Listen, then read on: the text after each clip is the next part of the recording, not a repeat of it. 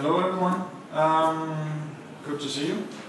My name is Niels Schmidt Petersen, and I work as a project manager right here in Aarhus, right in this building actually. It's under the Department of Culture of Citizen Service in a section called ITK, in which way we do a lot of project development, graphical design, etc. Basically servicing a lot of the departments in the city of Aarhus. But project development is a major part of this department's work. Today I'm going to talk about how open source changed the Danish library sector, and it's attached to this project or initiative called TIC, which has had a profound effect on how the Danish library sector has evolved when it concerned about how you develop IT projects and how you think about the whole mindset about doing development. And just to let you know, I'm not going to talk very much about LibreOffice, almost nothing at all, just to let you know. So don't expect anything in that sense. Even though, of course, there are some coherence and some aspects of it that's related to LibreOffice, some projects, for example. Let's go ahead. Oops.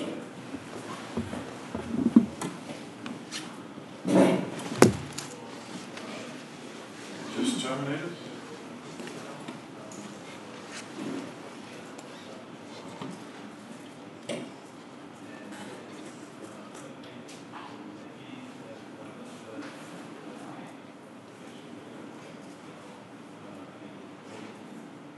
Yeah, as I just said, a bit about me. Working right here in this building, a new building, and in relation to this Ting project, I've been, you can call me community manager for this Ting open source community since 2011, where it really started to kick off. Also project manager on some other smaller projects, but usually open source projects like BBOS, which is I'm going to talk a bit about later on. And I still consider myself as relatively new in this open source land, as I call it. I really like the principles and the core value that lies behind open source, and it's really meant a lot to me in how I see the whole, how you develop and how you initiate IT projects. But I still consider myself relatively new in this. And today's talk, first off, some background. Something was run in the state of Denmark, or kind of run. Then a bit about how we cope with this, with these challenges that we could see at that time, and what we needed instead of this, and the vision to support it. And then I'll talk about what we actually created, the results that came out of this Ting project, and also how we did it, of course. What was the major reasons how we could do it. And if there's time, I'll talk a bit about what's next and status. Back in 2008, the situation in the Danish library sector was, yeah, this photo is actually a symbol of how the situation was in relation to the infrastructure that the libraries were using, the IT infrastructure, but also actually the mindset that was characteristic at that time. Let me just show you a bit about that a bit more. At that time, the libraries had a few challenges, and one of those challenges were related to their websites. That at that time, all the libraries in Denmark, and we have a lot, were using very different CMS systems, and that meant that smaller libraries, smaller municipalities used a lot of resources developing those websites and also maintaining them. And that really meant a lot for those, especially the smaller libraries, in the sense of having a website that supported dissemination and how to reach the end users. Another issue that was present at that time, and still is in a sense, is that the digital concept that was becoming more and more important for the end users versus physical content, books, etc. They were bought through all these different vendors and content suppliers, and in that sense there was a high dependency towards these vendors because there was no way the libraries could integrate this content to their own websites. So that meant when a user wanted to read some digital content, whatever it could be, they had to go to the vendor website and search for it there. So basically that meant when a user did a search on a library website, it was only the physical materials, resources that were shown in the result, but not digital content, which the libraries had bought access to. And that was not good. Not very user-friendly, and not how the libraries really wanted to give the end user a good experience. Yeah, and another thing that was we saw at that time was that the libraries also had a tendency to focus on their own IT projects. They didn't do much in collaborating or trying to reach out to other libraries to build something together, to initiate IT projects that could support not only themselves but more libraries. So there was these challenges at that time, and that was something that a few visionary and wise men saw an opportunity to turn around. And I'll get into that. And it started in a plane from Singapore to Denmark, where two leaders in the Danish library sector, one from Aarhus, the public libraries of Aarhus, and another one from Copenhagen. They had a few drinks and talked about how they could cope with these challenges that I've just talked to you about. And they had a good talk, and they sat down and said to themselves, what if we did something about this? And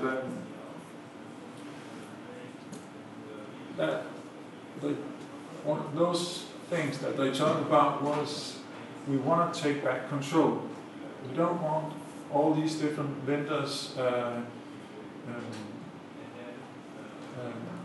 controlling how we show our resources, how we develop our websites. We want to take back control, define our needs so they actually and develop our website so they actually support what we want to do and what we want to give our end users. And how we should do this was inspired by how the open source projects were developed, and they saw these values that is so characteristic of open source development, like cooperation, sharing, and collaboration. That those values fitted so well into this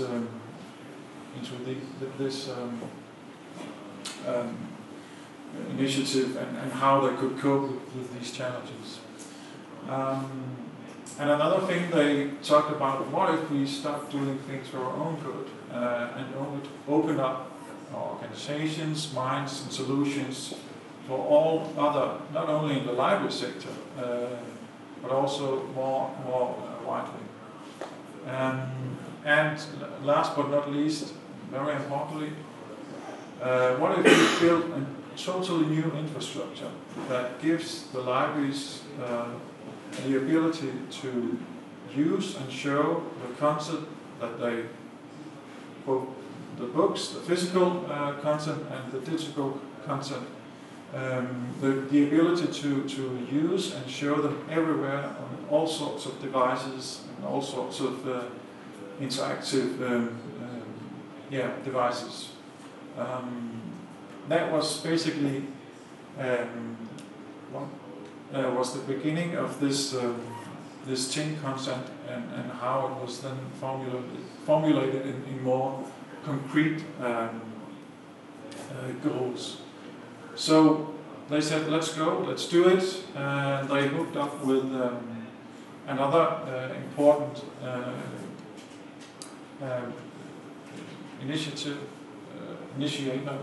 called DBC, which is a public-funded vendor who already at that time was supporting the library sector by the infrastructure at that time. And they talked to Aarhus and Copenhagen and agreed upon we could do something about this. It's actually possible if we together try to set a new initiative and do something about it. So, what do we actually need? Or what did we need? As I mentioned earlier, we needed this common infrastructure that all libraries could use and that could give the ability to use content and to show it everywhere on all sorts of devices. One major aspect of it. Another thing was that we needed to share content, not only in the libraries in a single municipality, but also across municipalities and across libraries nationwide. And another thing, of course, was this open source mindset and the values that lies in it, specifically about collaboration and how this can generate innovation and in the end share the results that come out of this collaboration. And also what we needed was this supply vendor control. We wanted to take back the control and to a higher degree to control how we define the projects, and how we develop them, and how we develop them further. That was a major issue.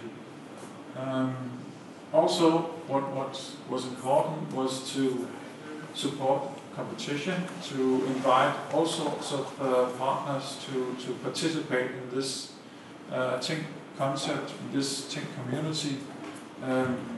So therefore it was important to build this community so all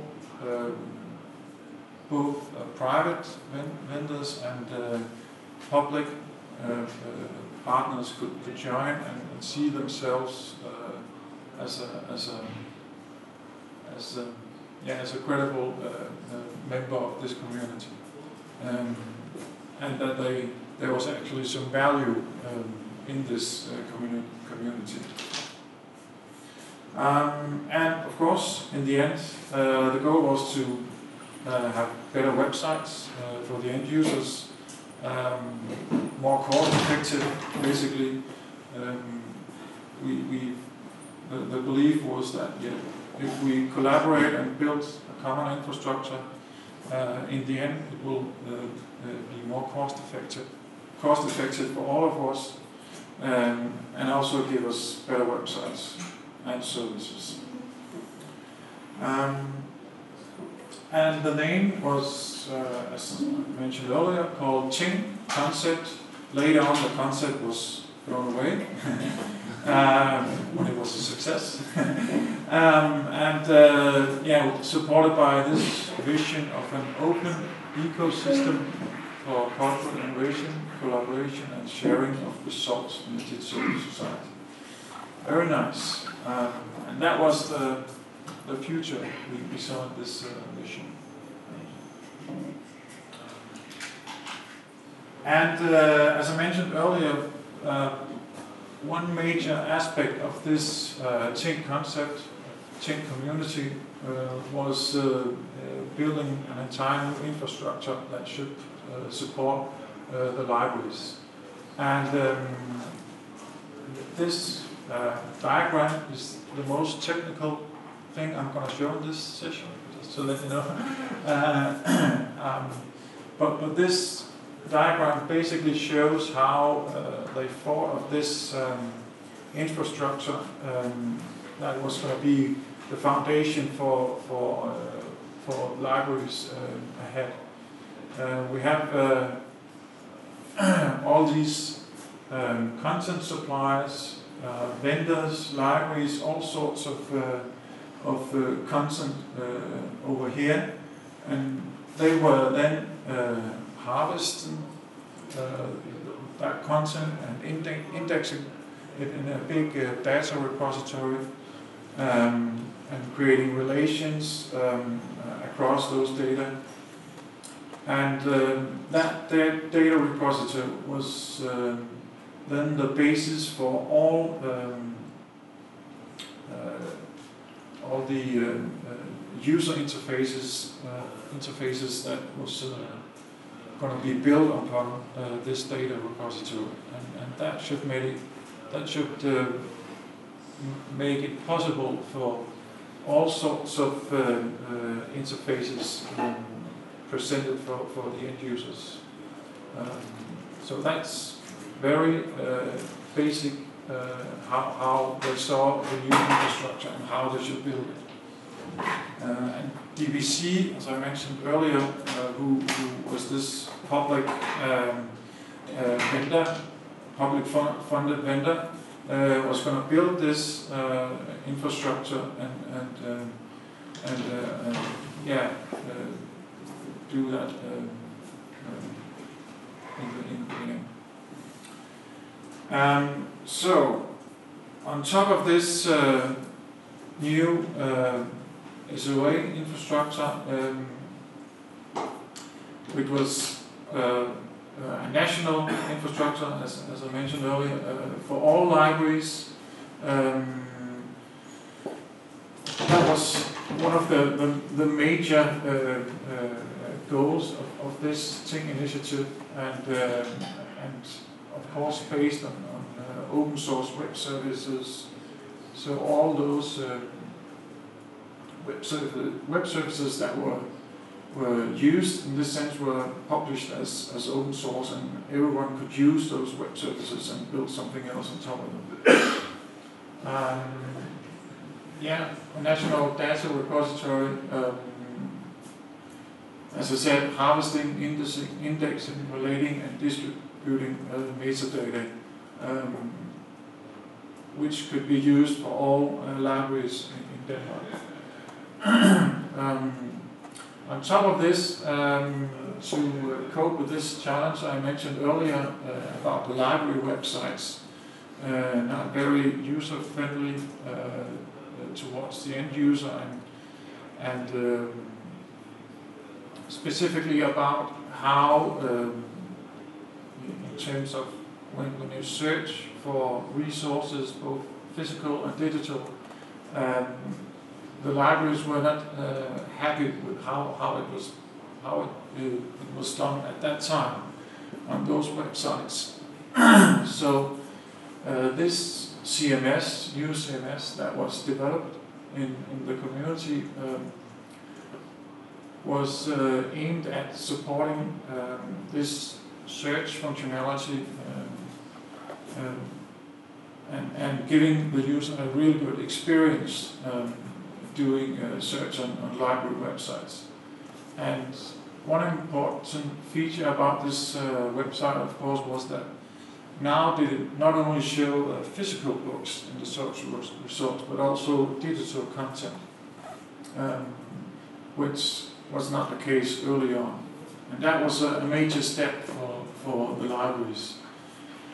The reason why they choose to build this new CMS and published it for free so libraries could use it and build upon it, was that basically all libraries have the same needs in Denmark, so why not build it together but still be open for local development and differences. So it was still flexible enough for the local libraries to do something else about the user interface, but the core was the same. A mobile theme was developed as well in the beginning, and later on there was a specific app made for smartphones that used this data repository as well, and basically were built on, can we call it, the same model as the website. It was a standard app that all libraries then could use and put their own colors and logos and stuff in and give it to the users in the municipalities and libraries.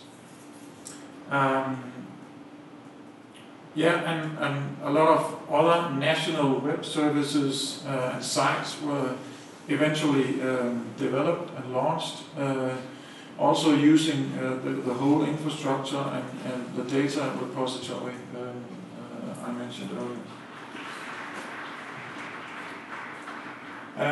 Just to show a few of the library websites, this is the newest version, version 2, which is the one that's being used right now. And currently this version is actually being used by more than 70 municipalities or libraries in Denmark. So it's a really big thing. As you can see, they are all similar, but with some smaller differences. As I mentioned earlier, the core is the same, but it still opens up for local development. It's if I haven't mentioned it, it's Drupal based, and you can see this is Aarhus, their website, and Copenhagen. So slightly different. And another site that was launched a few years back using the same infrastructure and the same data repository was this site that gives where the end users can link e-books and audiobooks in one site, and that site also uses the infrastructure, and that's also being used by all libraries in Denmark. They have the same site they can use for this.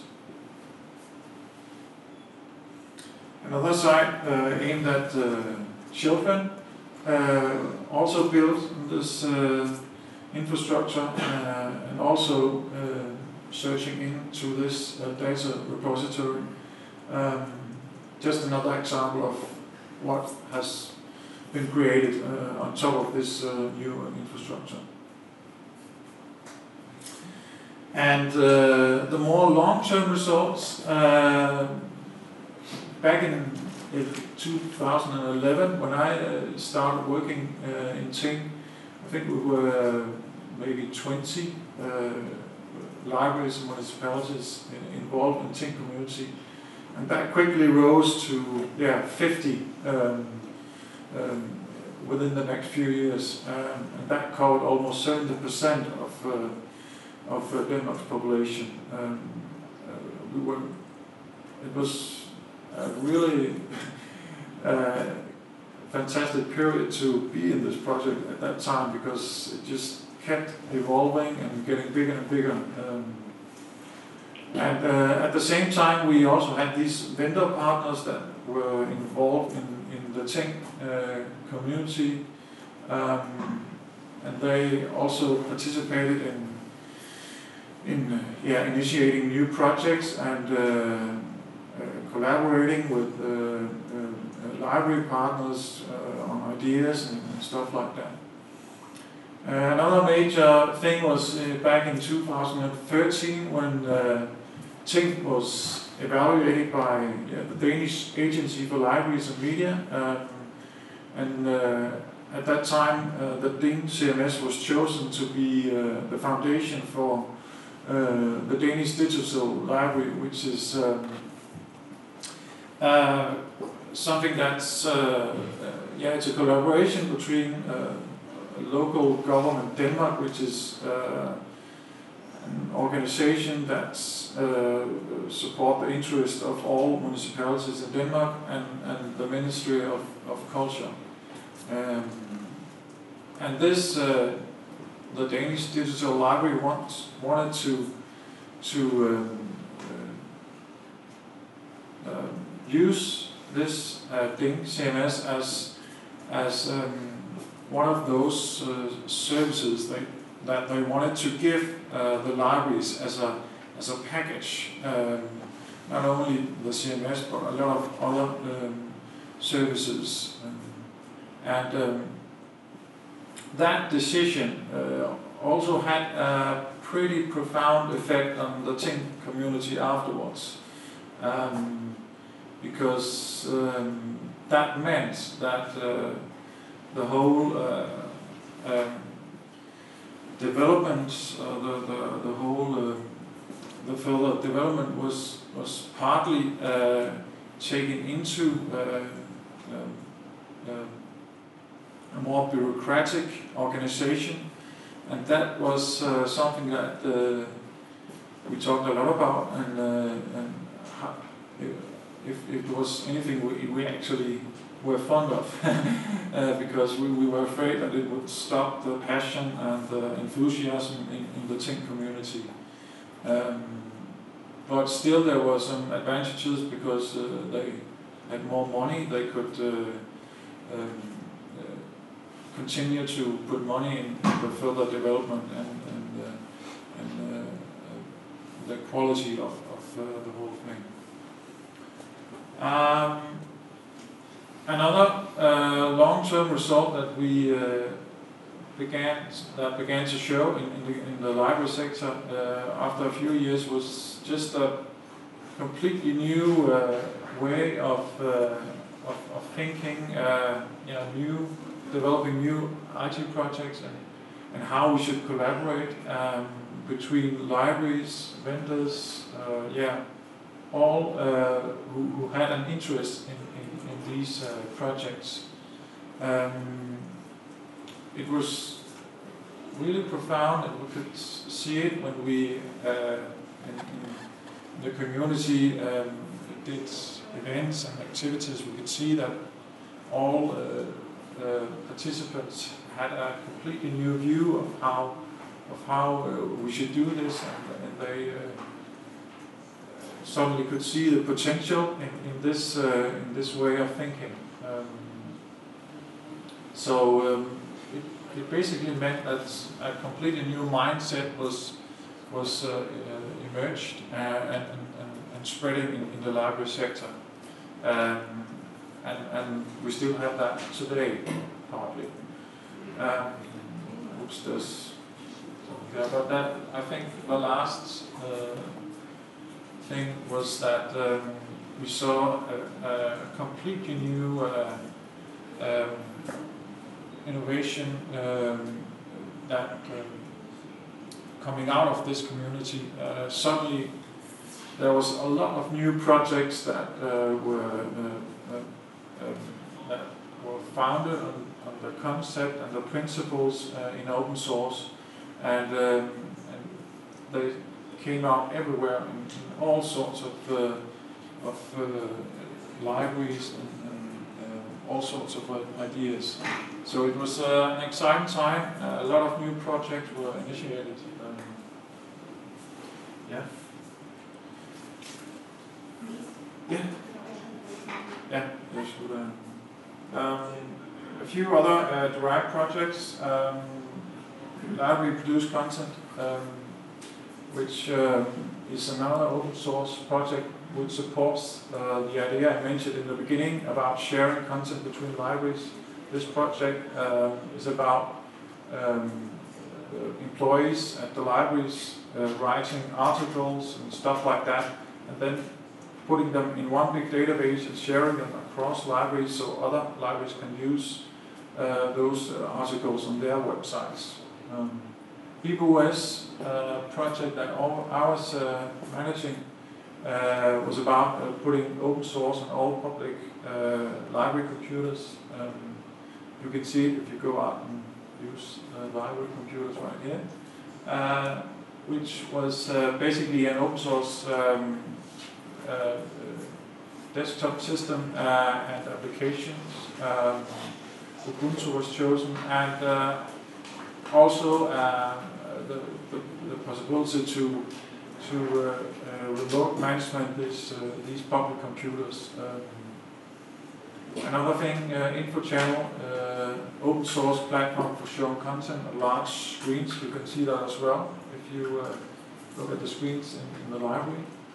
OS2, which is basically a new open source community that sprung up a few years back, and they were greatly inspired by TING, but their focus was on a higher level, on the municipality level. In the beginning, they wanted to create a website for the municipalities, but it has since spread it, and they're focusing on other things as well.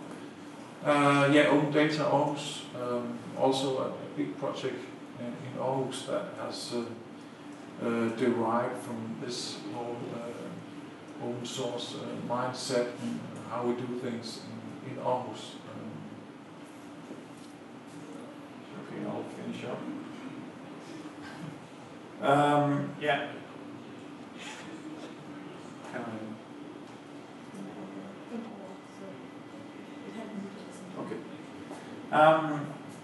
Some of the major things that actually made it possible to do this was strong leadership.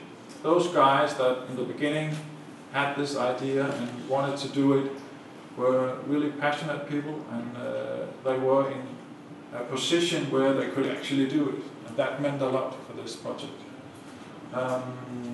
Front movers, the bigger libraries like Aarhus and Copenhagen meant a lot about this project. They took the lead, knowingly that it would in the end benefit the smaller ones. So it was that was an important thing too. Of course, this openness, collaboration, and sharing the whole value, all the values in the open source thing was very important as well, and how we employed the idea of an ecosystem. Of course, we were inspired by other open source communities, and specifically in terms of how we were governed, and the use of governance, low hierarchy, and so on. But also the use of code of conduct, how we should behave in this community, and for specifically for project development, we had coding guidelines and so forth. And of course, another thing about the Ting community was a website that supported the community. We did a lot of events and activities to keep sharing stuff and giving ideas to each other, and just to keep the enthusiasm going, basically. That meant a lot for those who participated. Yeah, that's it. Okay. Does anyone have any questions? Yeah? I don't know if it's a quick question, but you showed us a diagram previously with you have your database in the middle and your API, and all the client software can read from the database. Yeah. This API, is this for reading only? Do you maintain the proprietary software at the left side to input data to the system still, or do you write new software which uses the API to update the database? That's kind of a technical question. Maybe not able to answer. But in terms of the layer, or the front end that's going to the end users, of course that's something we do develop, like the websites. Was that what you meant? I was more thinking about when you update the database. Do you update the data in the proprietary system and then once again import it to the central database? So the API supports in data as well. Yeah. How it's being done is that, of course, DBC, who's maintaining the data repository, did collaborated with these content suppliers and the libraries as well in how they should put these data into this data repository. So it was not something that would be done in the proprietary systems. No, it was data that would be basically put in that data repository by DBC. So the API for updating the database is public, and everyone can, in fact, write an application that does it. Yeah, basically, yes. DBC has a whole website that documents all these services and stuff like that. Yeah. So.